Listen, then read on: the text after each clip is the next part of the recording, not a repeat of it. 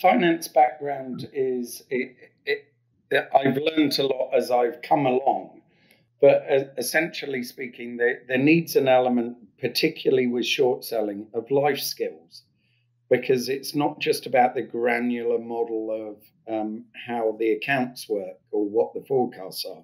It's actually delving into the realities.